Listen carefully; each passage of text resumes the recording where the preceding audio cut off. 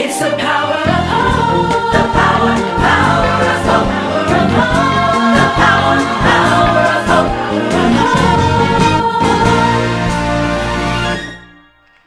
Praise the Lord. Praise the Lord. Thank you, Jesus, for being here today. We ask now that you reach down and you touch your children. Yes. Oh, Lord, you know where we need that touch the most. Breathe, Holy Spirit, your life, your love. Lift us, Holy Spirit. Lift us like a gust of breath. Lift our hearts, lift our souls, lift our spirits. Thank you, Jesus. Thank you, Holy Spirit, that you are here, loving us, lifting us, redeeming us, and giving us hope that will never, ever disappoint. In the name of Jesus, amen. Amen. Well, Psalms 150 says, praise the Lord, praise God in his holy house of worship, praise him under the open skies, praise him for his acts of power, praise him for his magnificent greatness, praise him with the blast of the trumpet, praise him with the strumming with strings, praise him with the castanets and dance, praise him with the banjo and the flute, praise him with the cymbals and the big bass drum. Praise him with the fiddle and the mandolin. Let every living, breathing creature praise the Lord. Come on, say it with me. Praise the Lord. Hallelujah, Lord. We give you praise and honor and glory. We're here to praise him. Hallelujah. Come on. Praise the Lord, all ye nations. Praise him. Extol him, all ye people from everywhere. Praise the Lord, all ye nations. Praise him.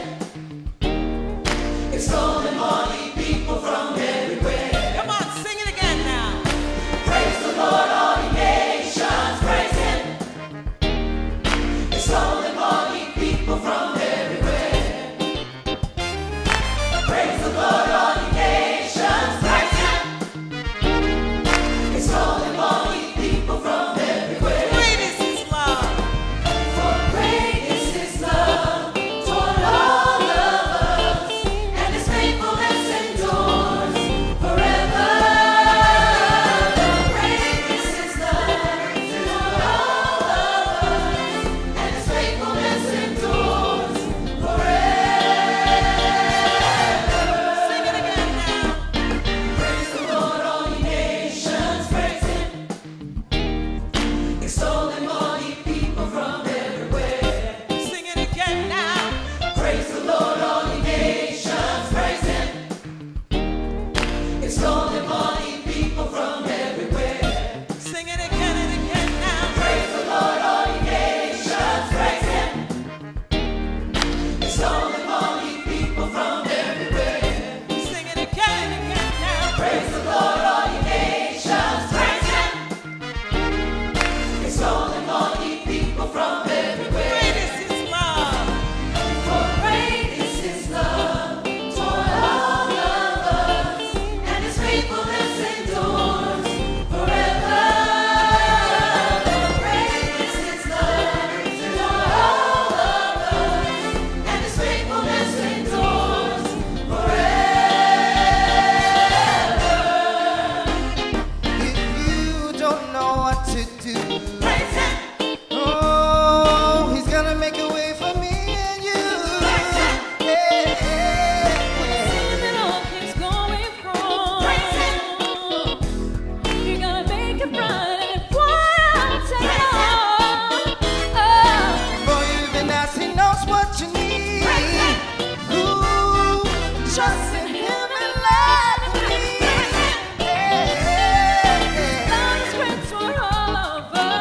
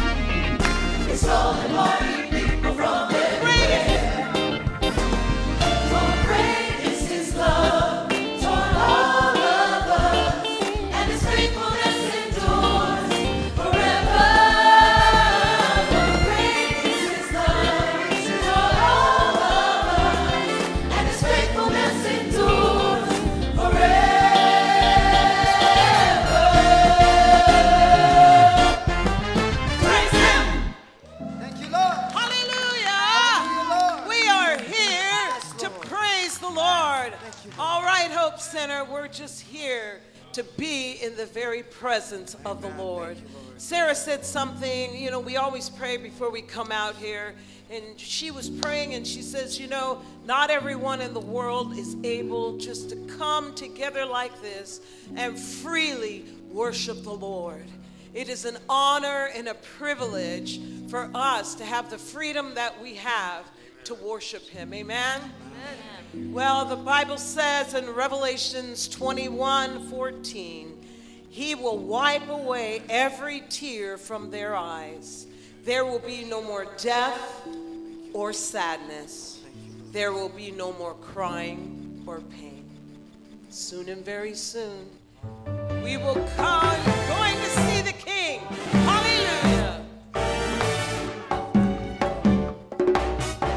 Soon and very soon, we are going to see the King. Soon and very soon, we are going to see the King. Soon and very soon, we are going to see the King. Hallelujah.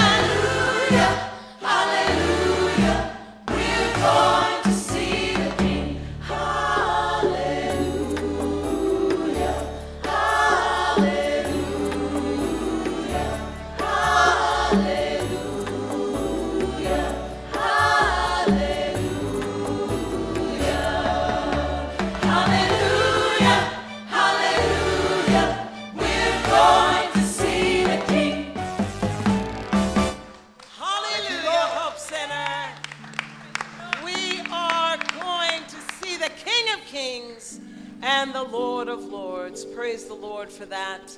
You know, as worship singers, sometimes we go through things and maybe it doesn't seem like it, but we still have to get up and do what God has called us to do and worship the Lord and lead you into worship. And it is our privilege to do that. And so no matter what we face or what you face, we all know that it is well with our souls. Psalms 48:1 says, God is our refuge and strength, a very present help in the time of trouble. Receive that, amen, for your life, no matter what you're walking through.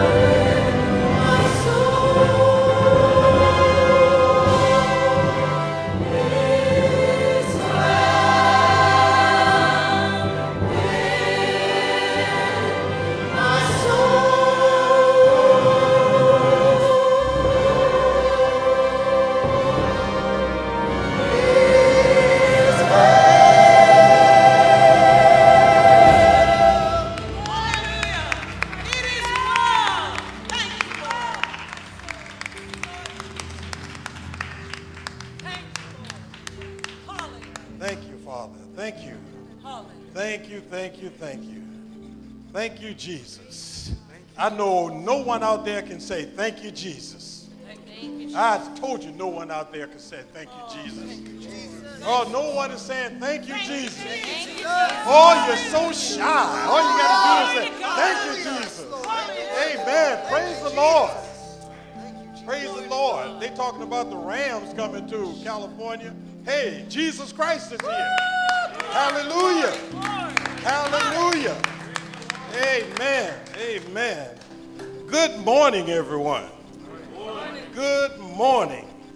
We pray that the Lord will just continue to honor Hope Center of Christ, because we know that he possesses the absolute truth that the world fights against all the time. But we know that he is victorious. Amen? And so today's reading will be from the book of 1 John, chapter 1. John is writing from Ephesus to the citizens in Jerusalem because there's a problem. The Christians are being scattered there. After a generation, they're being scattered in Jerusalem. They're declining in their commitment to Almighty Lord Jesus Christ. They're conforming to the standards of the world, and they're failing to stand up for Christ, and they're compromising their faith, and they're listening to false teachers.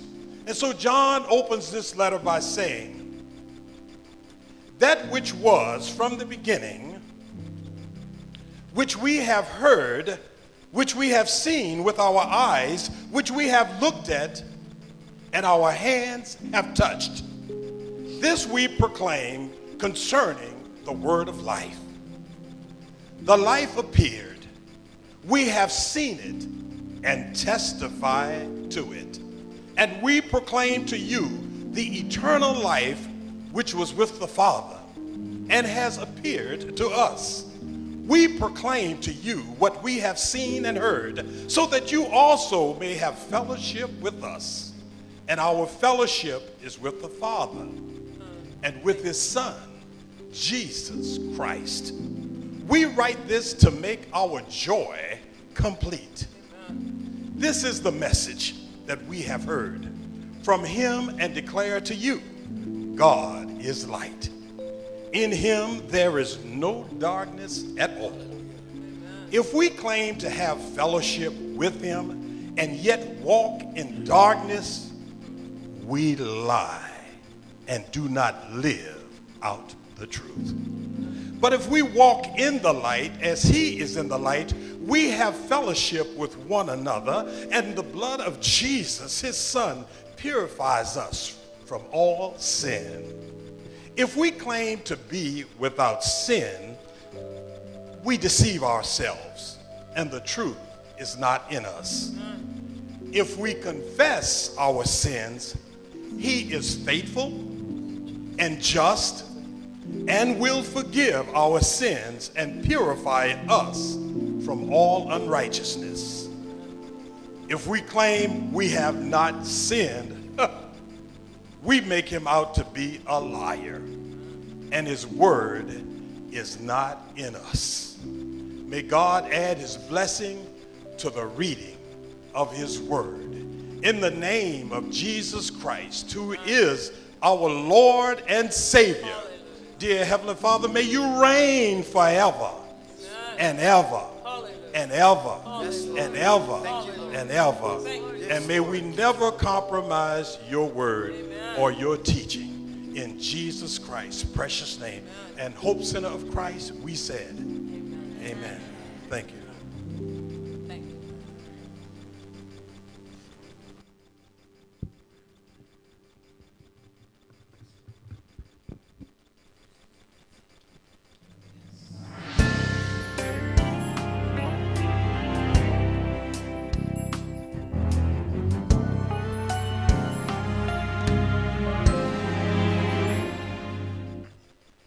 We will overcome by our testimony,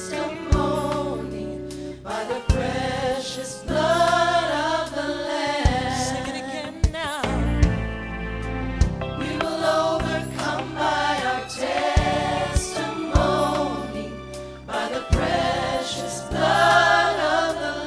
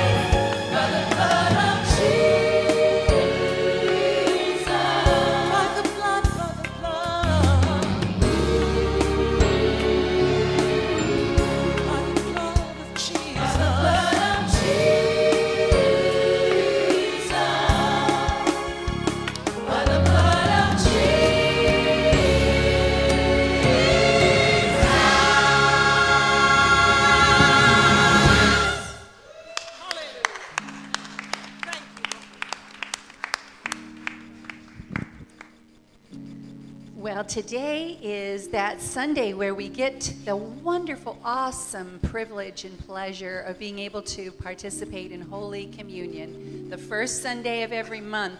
And so I'm going to ask Paul and Debbie Lips if you'll come down. You're going to be helping to serve.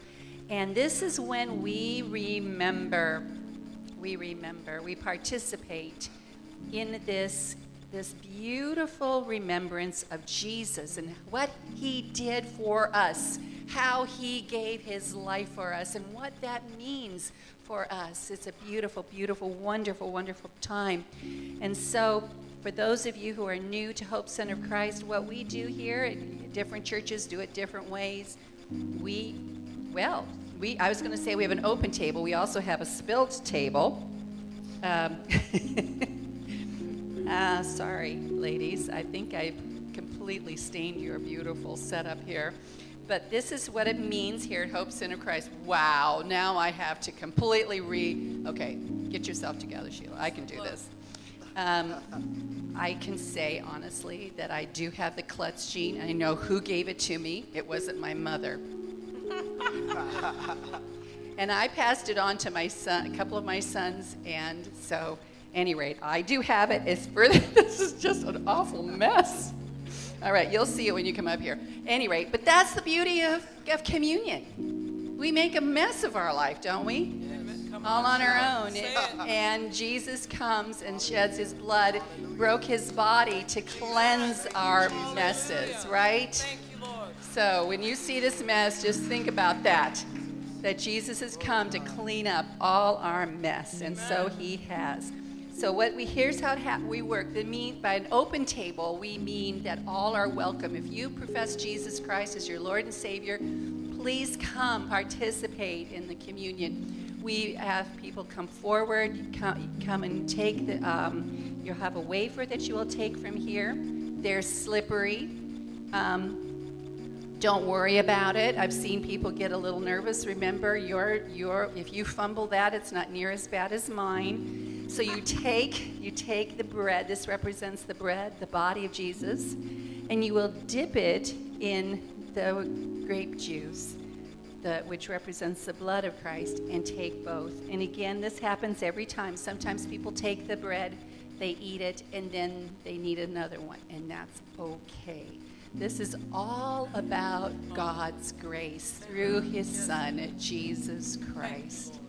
So now I'm going to bless the bread, and I'm going to actually read it. Thank you, Debbie. Because the Lord Jesus, the same night he was betrayed, he took bread, and when he had given thanks, he knew what lay ahead of him. He knew what this represented, but he still gave thanks. When he had given thanks, he broke it. He broke it, and he gave it to them, saying, "Take and eat. This is my body, which is broken for you. For you. Do this in remembrance of me." And in the same manner, he took the cup. And when they had supped, he said, "This cup, this is the New Testament, the new covenant, the new grace that you find only in my blood. This do, as often as you drink it in remembrance of me." So Lord God Almighty, thank you that you have come. You've come to redeem our messes. You've come to wash us, and you see us clean and pure and white as snow. Thank you, Lord. We ask you now, before we come to this table, forgive us. Forgive us. Forgive us of our sins. And thank you that they are now cast into the deepest, deepest, deepest ocean, far, far away. We could never even find it if we wanted to go look for it again. It is gone. It is redeemed. We are redeemed. So it is well with our soul. In Jesus' name we pray. Amen.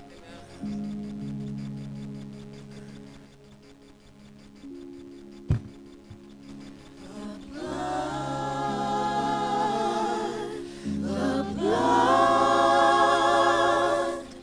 that Jesus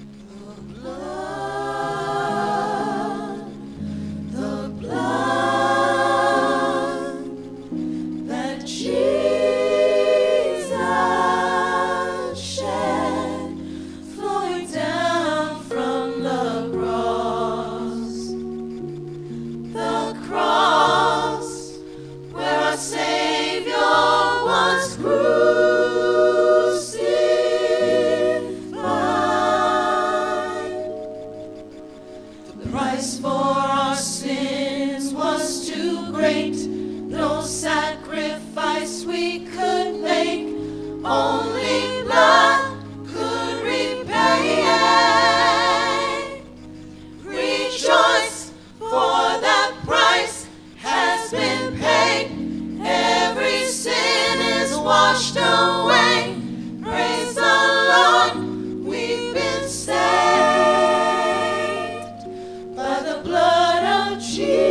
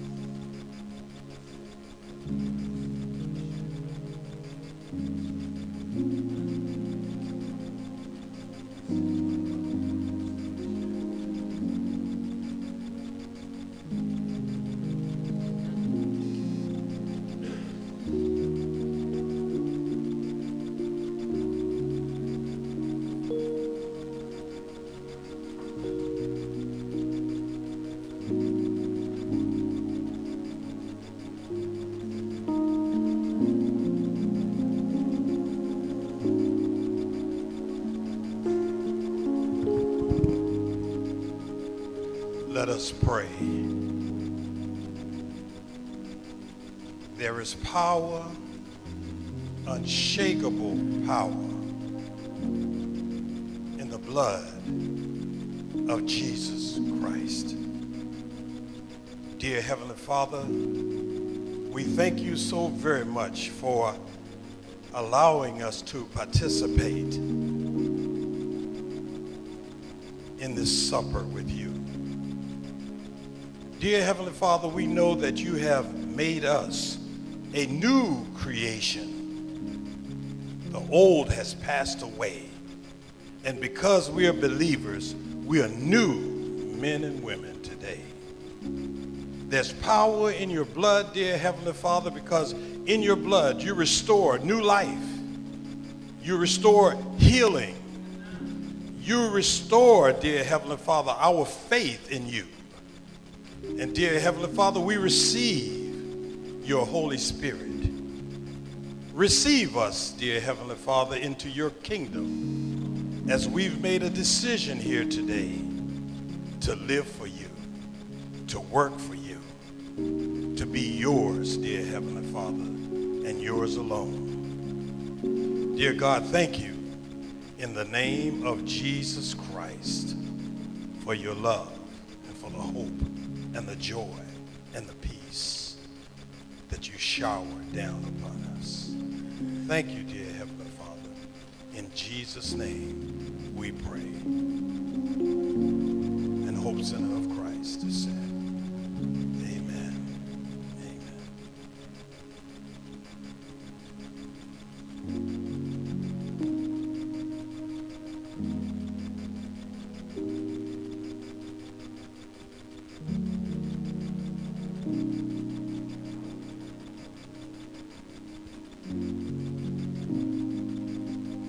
God is good, isn't he?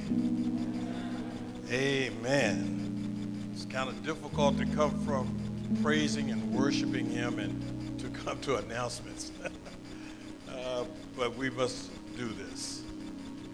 We'd like to welcome all of our guests that are here with us today.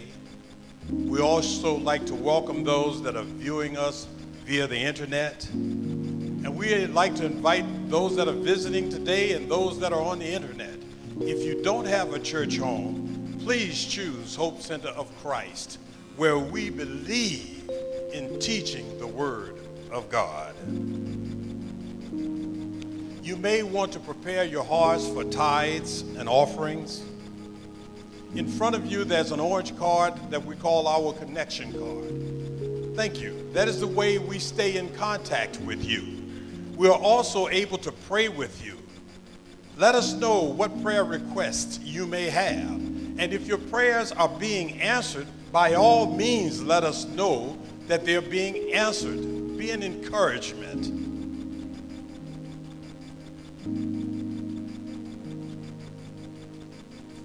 If you're here and don't know, we have Bible study during the week. We have the Women of Hope. We have the Band of Brothers. When we have the Single Hearts for Christ. And we have Hope Seekers. If you have any questions about any of our Bible studies, please see Susan Austin. Today after the service, we will have our communion potluck. We ask that everyone participate. We have enough at that table for everybody that's here. So don't feel like you don't want to come because you haven't bought anything. We don't ever feel like you need to bring anything but yourself. And come out and fellowship and get to know each other better. Mother's Day celebration next Sunday, the 8th. All of you who I've seen, I've never seen your mothers, bring them. If you have them, bring them. And if those are gone on, let's come anyway and pray for those. And let's just share how wonderful it is to celebrate Mother's Day. I know little JJ will be here. And then the following Sunday will be Pentecost Sunday, May 15th. We look forward to seeing each and every one of you here. So as we prepare for our tithes and offerings, let us pray. Dear Heavenly Father, thank you. Thank you for the abundance that you've given to us, dear Heavenly Father. Dear Heavenly Father, let us always stay in an attitude of gratitude, because we can't begin to imagine how many blessings you have showered upon us. Dear Heavenly Father, we just pray that as the offering comes forward, that it comes forward from those with a cheerful heart, giving of their tithes and of their offerings. They know, dear Heavenly Father, that without you, we would have none of it. And so, dear God, we bring our tithes and offerings to you in full faith.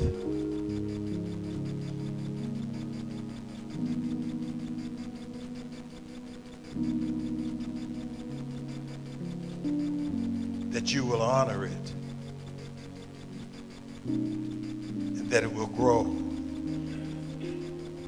and cause Hope Center of Christ to grow and to be an instrument for your kingdom. Thank you, dear Heavenly Father. In Jesus' name we pray. Amen.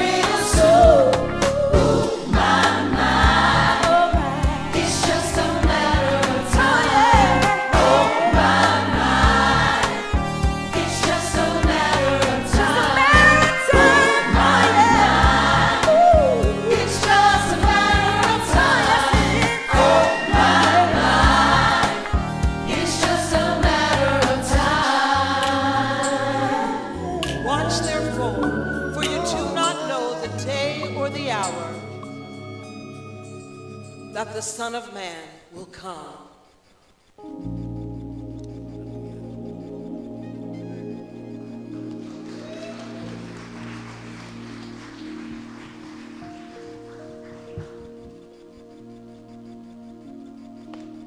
Thank you, worship team. Thank you, church, for joining us today. Well, many of you know that a few years ago I had to go back and I had to apply to be a substitute teacher. And when I did, I had to go and have my fingerprints taken again. Even if you've already had a certificate of clearance as a teacher by the Department of Justice to make sure you're safe to be with children, they make you go through that anytime you move to a new location, a new site, a new school. They want to make sure that you are safe to be with their children. So I went down, I applied at 3 different schools, they all hired me, but I had to go get my fingerprints done. And you know, it was really, really interesting because it'd been a long time since I'd had my fingerprints done. And I rolled my thumb, and now they do it all electronically, in case you know. It's not you roll it in ink and then on a card. It's all electronic, and then the computer comes back and tells you if your fingerprints came through clearly or not. They could not get clear impressions of my fingerprints. Time after time after time, I'm going, what in the world is going wrong here? And they kept trying, and they kept trying. And finally, somebody had the courage to tell me, well, Sheila, you know, well, actually, I'll take it this way. She said, do you work in the garden a lot? And I said, no. She said, are you a nurse and you're washing your hands a lot? And I said, no. And she said, well, it's probably because you're old and your fingerprints have worn down. So I could go out and I could get away with, you know what? My fingerprints don't show up much anymore. It was really troubling me for some time until when my husband went and applied at Disneyland. He had the same problem. His fingerprints were too old too. We had a hard time getting our fingerprints. Did you know that? I had no idea. They had a hard time identifying my husband and me.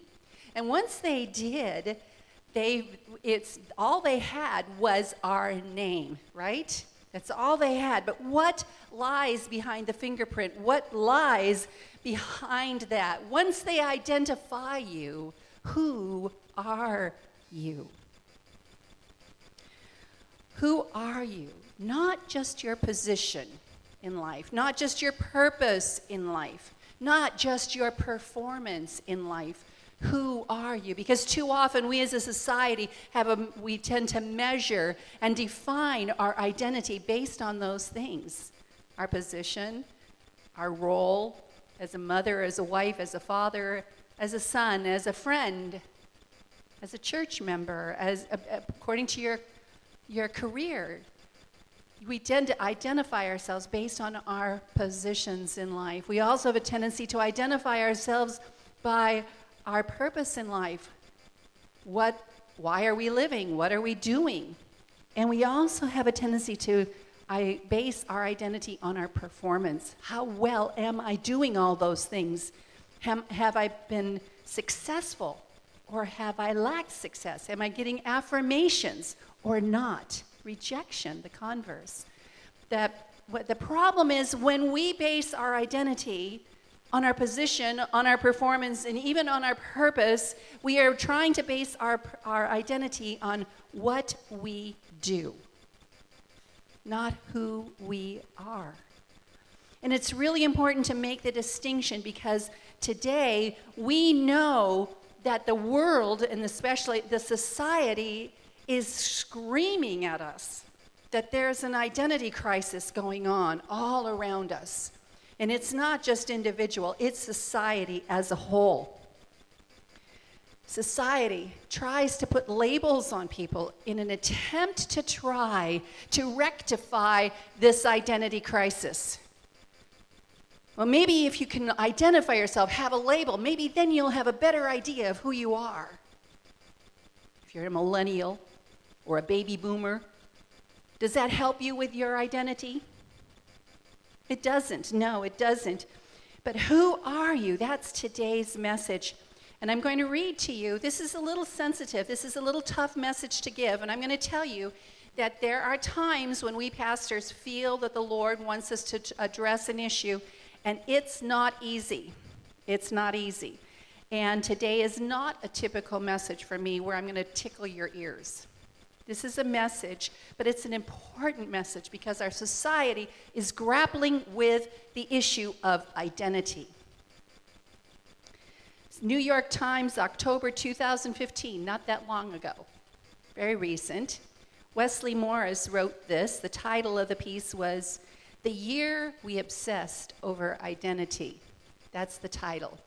The subtitle is this: 2015's headlines and cultural events have confronted us with the malleability, meaning the changing, the malleability of racial, gender, sexual, and reputational lines. Who do we think we are? Now, this is a secular article, and he talks about in there how we as a society are feeling this, he calls it an obsession with identity. I would call it an identity crisis as a society as a whole. And I would say that the article was truly focused mainly on the transgender and the transracial, which I'd never heard of and I'd never read about. Now, whether or not we agree with the article, and I'm going to get into that, I want you to, first of all, the minute I said those words, I can just feel all those little pricklies going up all over the room. And nobody's sleeping through that now, right? Because I use the word trans. Right? I did. And I'm going to tell you that we as a church are also trans. Oh my goodness gracious, Sheila, I thought, no, bear with me, hang in there with me. We are trans-political. You've heard me say it, this is not new, not new. We are trans-political. We do not take political issues here. We do not take sides. We are apolitical as a church. We've made a very, very prayerful and careful decision to do that, following in the footsteps of Jesus Christ, who went to the cross, who was pressured to be political and to pick it when he, as the Messiah. The people thought the Messiah was a political figure, and Jesus said, no, do not put me there. I will not do that. That's not why I came, because political systems come and go. And all of these political things, including this current political climate within which we're living, is going to come and go. It's all transitional. And so we are trans. We want to transcend all of these labels. We want to transcend the political. So I'm going to ask you to do something very difficult today. I'm going to challenge you to take all of those political feelings you have and put them in the back trunk of your car for now. Because I want to have you here. We need to realize that this issue that people are, what is really, I agree, first of all, I have to say, I agree wholeheartedly with the article in the fact that we do have an identity crisis. We do. There's no question about it. I agree with that. And I'm going to get to what but I believe that the world is addressing this identity crisis in the wrong way, in a misleading way. And that's what I want to get into. I want to ask you to humbly to ask you to stay with me, because I also agree with the article that identity is important. That's why it's such a hot issue. Identity is important. People, who we are. Who are you? But today it is important for us as a church, when we live and we see and we hear almost daily news articles that are dealing with this whole identity crisis. It is important for us as a church to be able to, and us as Hope Center of Christ, as Christ disciples, as we seek to be as much like Christ as possible, as we seek to share his gospel message as much as Christ-like as possible, I want to help you today to begin to join in this discussion, this very, very important discussion, in a loving and biblical way. Both. Doesn't have to be one or the other. There are various ways to look at the phenomenon of identity. There's a social, political, which I will not do. I will not address that. And I actually think that's a huge, big distraction. But there's also the psychological and the spiritual, and that's what I'm going to address today. Now, I'm not a psychologist. I'm not going to be addressing this through the science of psychology, but as a pastor, I'm going to be dealing with the feelings, with the point of view. As a pastor, we care about people's sense of self-worth, who they are, your identity. I am concerned about the identity of you. I am concerned about the identity of all people. All people. Do not misunderstand me and think that that means I condone everything. You all know our position on that, and if you don't, I'll address it later in the pulpit. But our call as Christians is not to take political stances, but it is to take a spiritual stance, And that we need to know, how do we respond as Christians based on Scripture? Can we do that in a loving way without condoning? Now, I know I'm nervous about this message today because I know that some of you are going to think, oh my gosh, Sheila just preached a whole message on tolerance, which I'm not. And others of you will say, she taught a whole message on intolerance, which I'm not. And others of you will say, Sheila sat on the fence. She didn't take a side.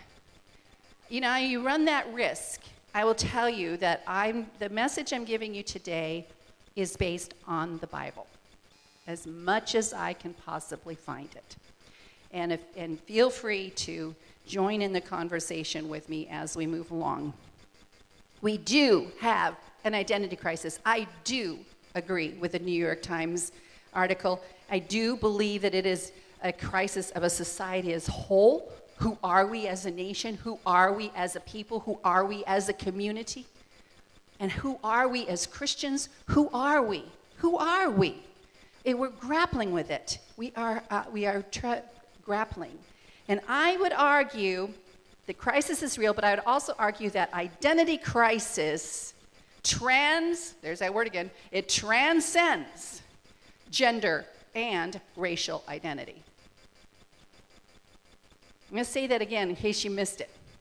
Identity crisis transcends gender and racial identity. It's bigger than that. It's more than that. That's one issue, one manifestation of the fact that there is an identity crisis. And all people, I would argue that all people, everywhere, is dealing with an identity crisis in various forms. The world is at a loss as to how to handle it and how to heal it. The problem is that we have said, go find yourself. That's what the world has said. Go find yourself. Be yourself. And the problem is that I see the more we try to find ourselves, the more we try to reinvent ourselves, the more we try to define who we are according to the world or according to ourselves, the more we try to find ourselves, the more we are losing ourselves. My concern is this: the world is stealing the true identity of God's children. That's my concern. The world is stealing the true identity of God's children. Does that not make your heart break? And that's because The world is focused on attempting to heal our identity by addressing it superficially. I'm going to give you an example, and it's about me, because in this very sensitive topic, I think I don't have to worry about hurting my own feelings. Although I did when I tipped and spilled the communion cup today, my gosh. But I can laugh at myself. But okay, me. If you don't know, I am a full 6 feet tall. My mother used to say, Sheila's 5'12". I want to say, Mom, I'm not. I'm 6 feet tall. One day when I was in high school, and I grew overnight. And I was standing there with a group of my friends, and I happened to see a reflection of this group, right? And there was me. Wow! Standing way taller than everybody else. And I was like, no, I don't want to stand out like this. I don't look like I fit in. Who wants to stand out and not fit in high school? Not me. Most people don't. I wanted to be normal. I wanted to fit in. What were my options for dealing with my 6 feet height? Right? I slouched. Stood like this, on one foot. I think I lowered myself a couple inches there. All I did was reduce, I was not successful at really reducing my height, but I did reduce my stature in my desire to be less than God made me to be. I was in danger of believing the lie that God had not made me good enough or beautiful enough. I was in danger of believing that lie. I was in danger of believing that God made a mistake when he made me that tall. My identity and self-esteem was in danger of being compromised because I was looking at my identity at the shell, at the superficial shell of who I am, who I was. Now, I share this as self-disclosure because I want you to hear that I believe that the world is looking for identity in all the wrong places. That because they're focusing on the superficial, they're focusing on the shell. How tall are we? What do you wear? How much hair do you have, if any? Another thing we've done is, do I have more melatonin than you or less than? We do compare, do we not? Our skin color with each other. And I think one of the most beautiful things that ever happened to me at this church was that one of our church picnics, and Dr. Thomas was sitting next to me. And Dr. Thomas's skin is much, much darker than mine. Let me just put it that way. And he took his beautiful doctor hands and he put them right on my white, pasty white arm. And he said, Sheila, you are really fair. And I said, yes, I am, Dr. Thomas.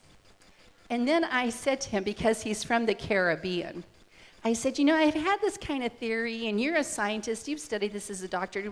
Is there any truth to my little theory? And that is because my ancestors all came from the Netherlands, where it's cloudy and there's not much sun. And so my skin probably wouldn't handle sun very well, right?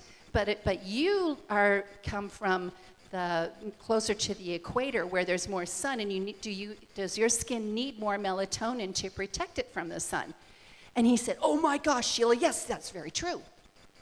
He said, not only that, but he said, and I wish he were here this morning because he's having trouble with his back, so we need to pray for him, but he said, this is what he said to me. He said, not only that, but he said, my nostrils are wider than yours so that I can intake air quicker to cool down my body. And he went on to explain how God created these beautiful bodies, because he knew that there's a reason for it. So there's a reason why He has given us some of these things, but let us not find our identity in what we wear, how tall we are, how short we are, how skinny we are, how fat we are, how much melatonin we have in our skin, how little melatonin we have in our skin, if our hair is straight or skinny, straight or curly. Told you I was nervous about today's message. But we're grappling with this issue, okay? We're wrestling with it. And society is at a loss as to how to deal with this identity crisis. And guess what? The church has the answer. We have the answer. We know that the harder you try to find yourself, the more likely you will be to lose it.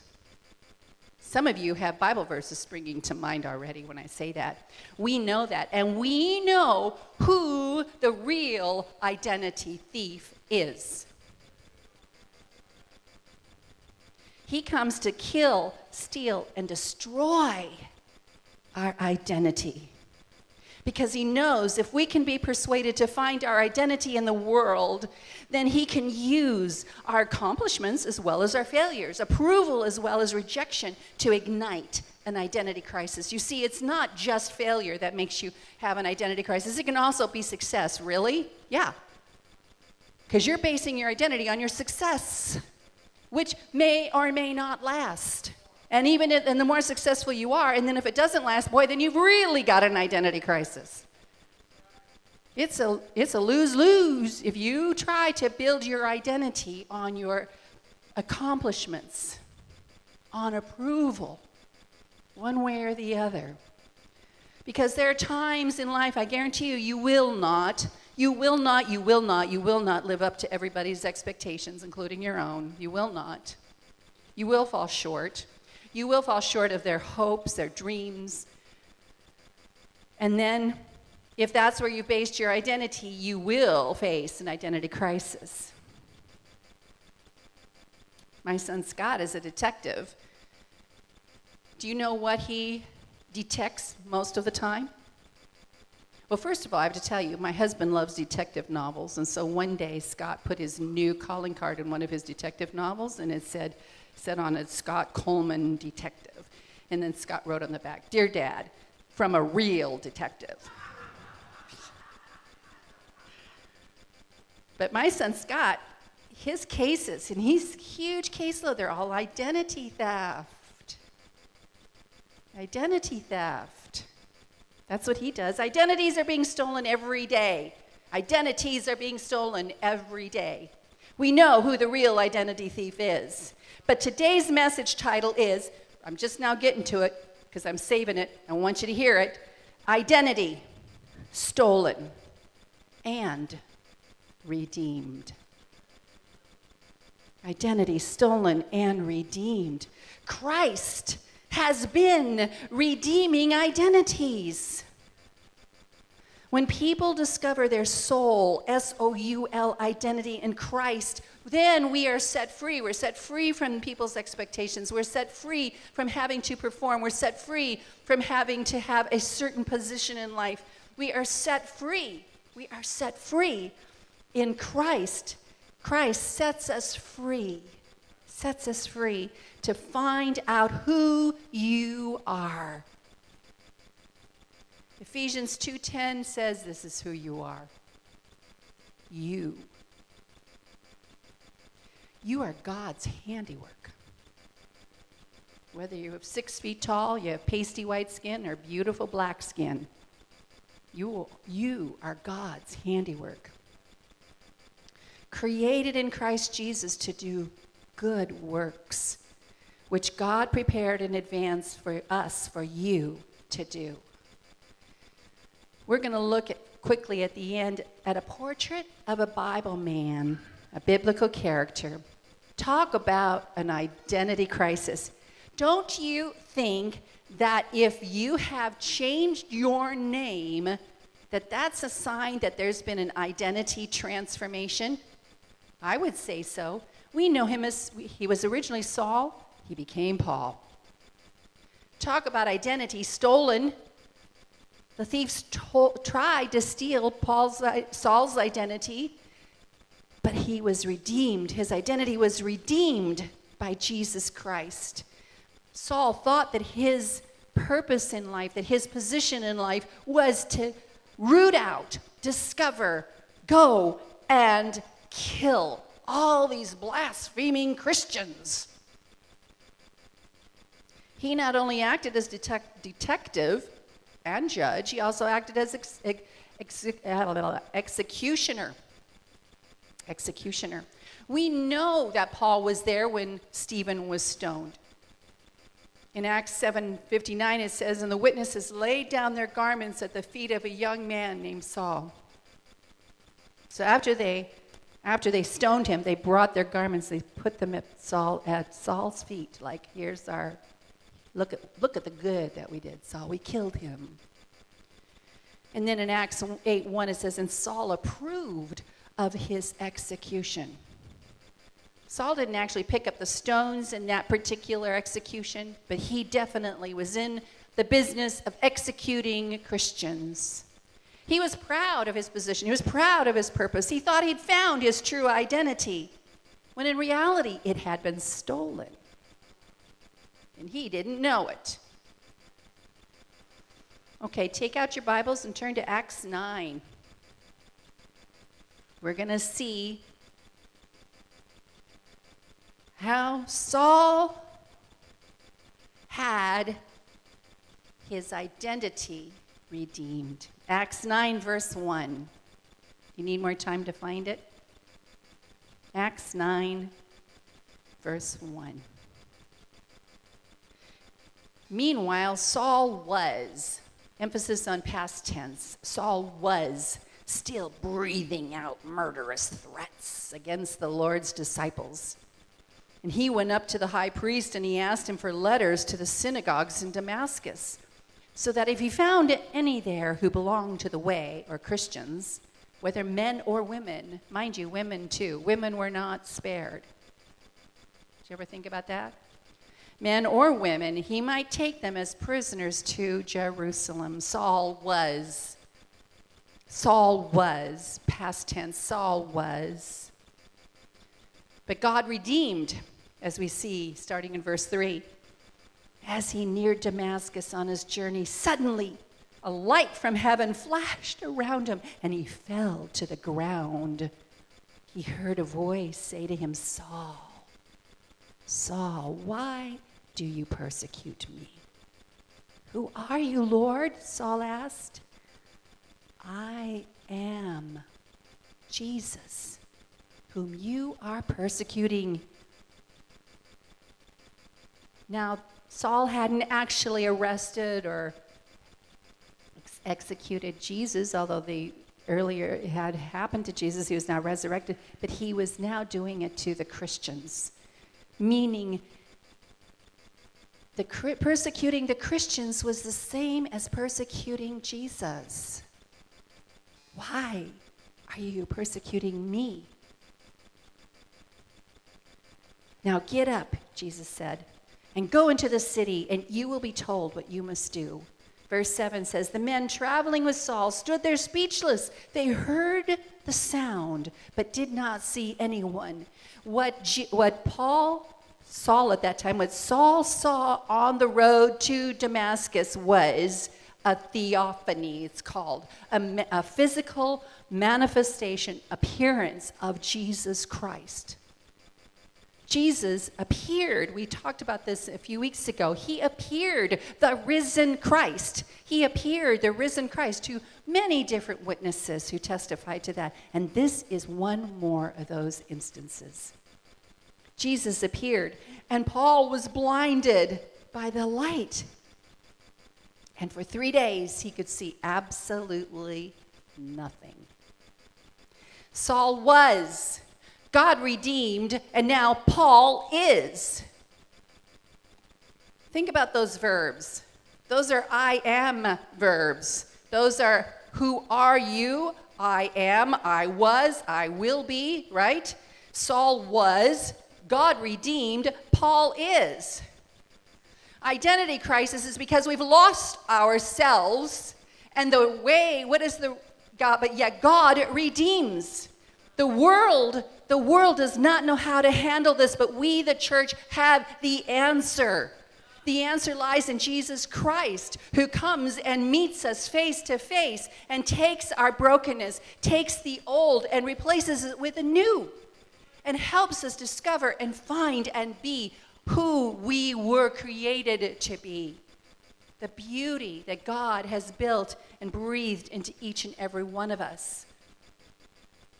His identity was stolen by the thief, but he was redeemed, and now Paul is.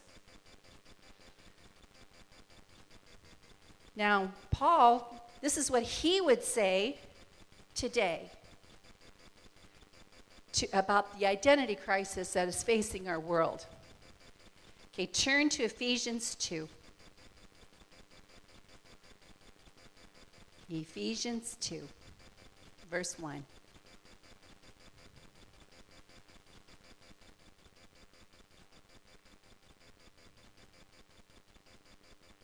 Ready? And you were dead in the trespasses and sins in which you once walked, following the course of this world, following the prince of the power of the air, the spirit that is now at work in the sons of disobedience. So this is what the world needs to hear. This is the message the world needs to hear in this identity crisis. You are dead in your trespasses. You're following a thief. You're allowing him to steal your identity. That spirit that is now at work in the sons of disobedience, among whom we all once lived in the passions of our flesh, carrying out the desires of the body and the mind. This search for identity in all the wrong places. Do you see it? And then it says, but God. Put your finger on there. But God. But God.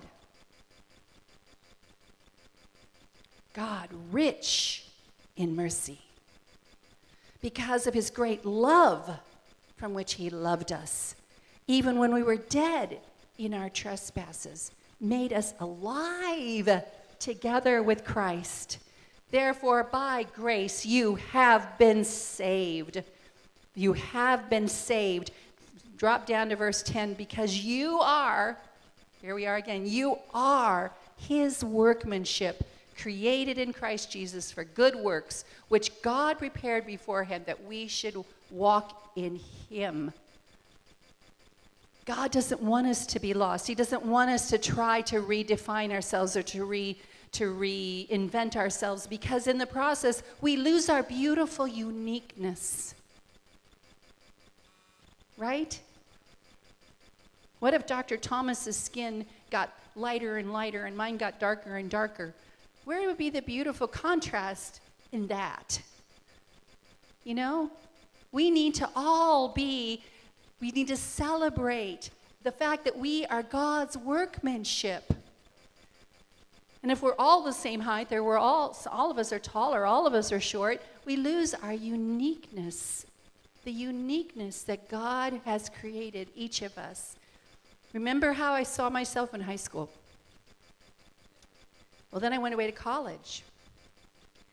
I saw myself as an ugly duckling, you might say, in college, in high school. And then I went away to a college called Hope College, my dad's alumni. It's a Dutch Reformed college, and I'll never forget what happened the first time I walked into the dining room of that campus. You walked in, and there's the dining room filled with fellow students, right? I was average height. Yeah. I'd found I felt like a swan. I was like, oh my gosh, look at me. I'm right at home. I fit in with all these people, because I realized the reason I was so tall, and still am, the reason is because I'm Dutch. I've learned Dutch people are usually tall. And so my identity, right? My identity. That's how God created me. God created me, Dutch, klutz, and all. But the enemy tried to steal my identity. The enemy tried to steal my identity. Identity is not found in the mirror. It's not found in philosophy. It's not found in performance. It's not found in position. It's not found in purpose. It's found in knowing whose you are, not who you are. Whose are you? That's your identity. And I am the daughter of I am. I am the daughter of Yahweh. I am the Father's daughter, the daughter of the King of Kings, his beloved. That's where I find my true identity.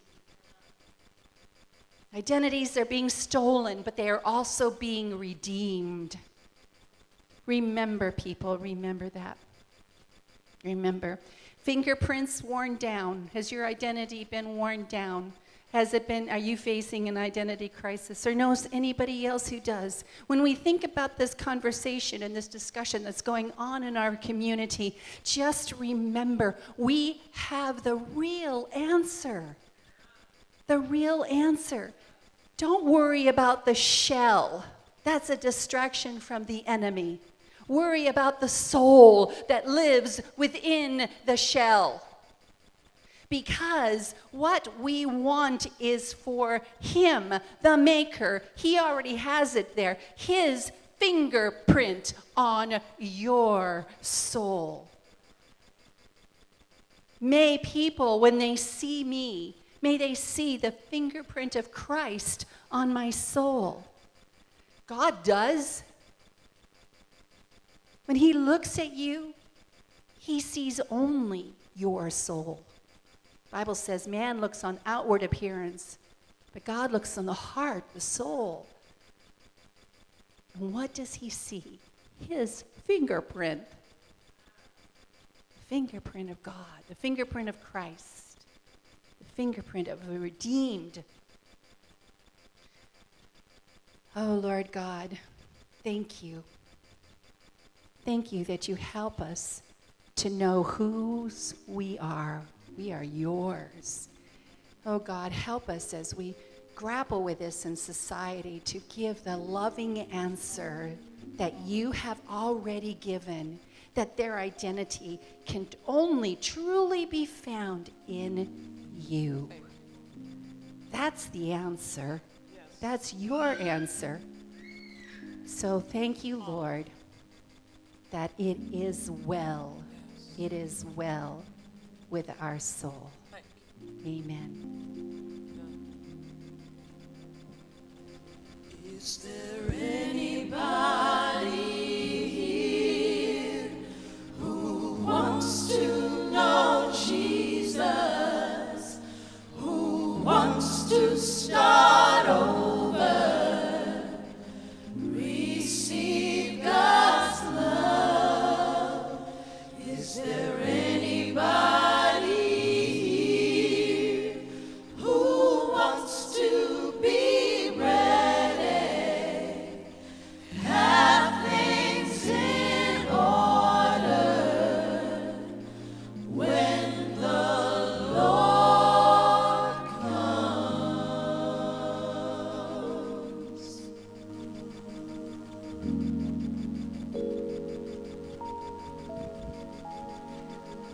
I want to thank you for being with us today. And I want to give you the benediction. Before I do, I want to remind you we had today's potluck. Please feel free to stay, even if you didn't bring anything.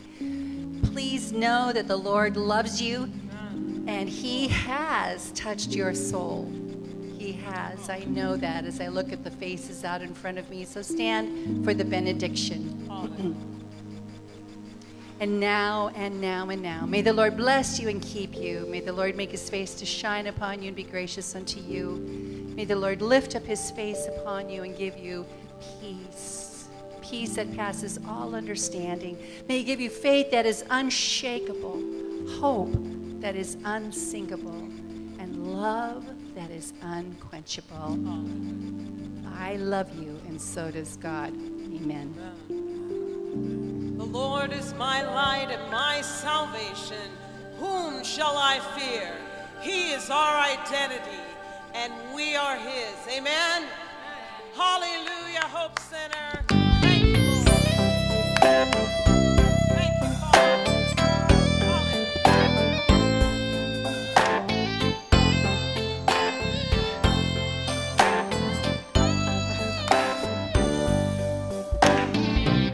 Praise the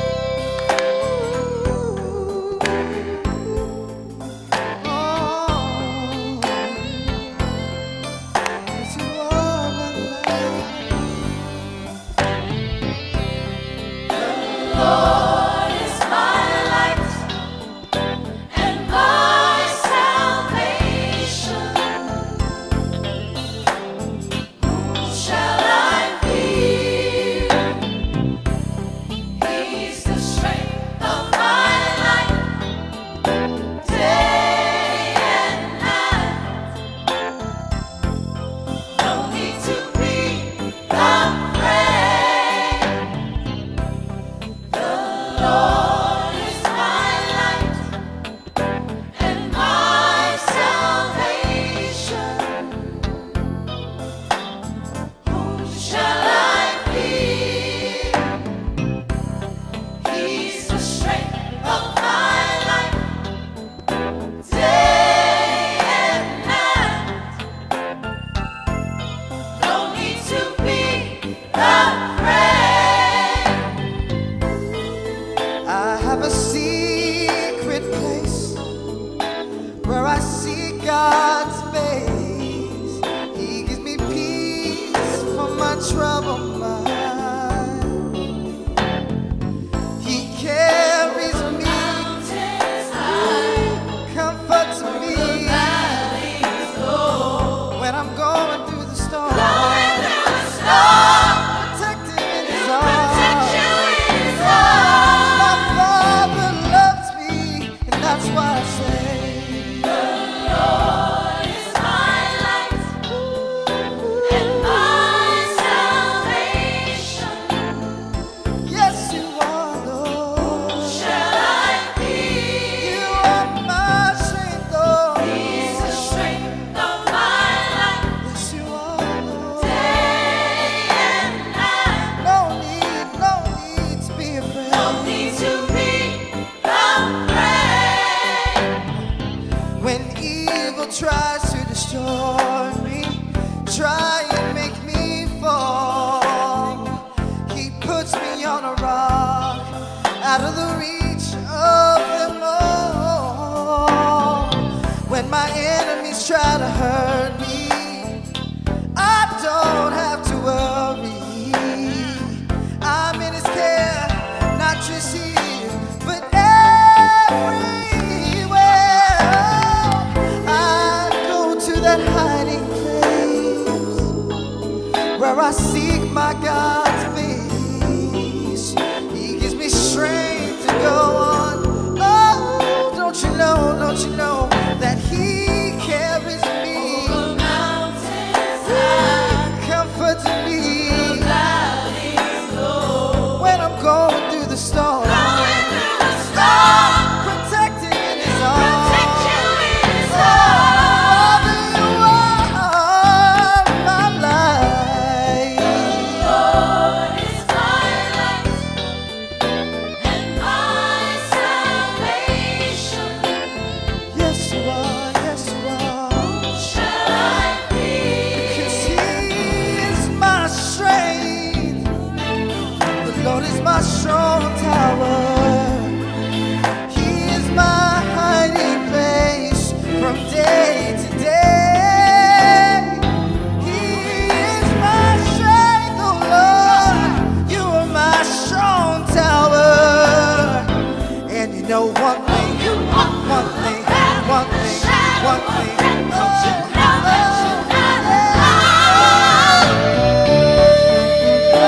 Lord is my light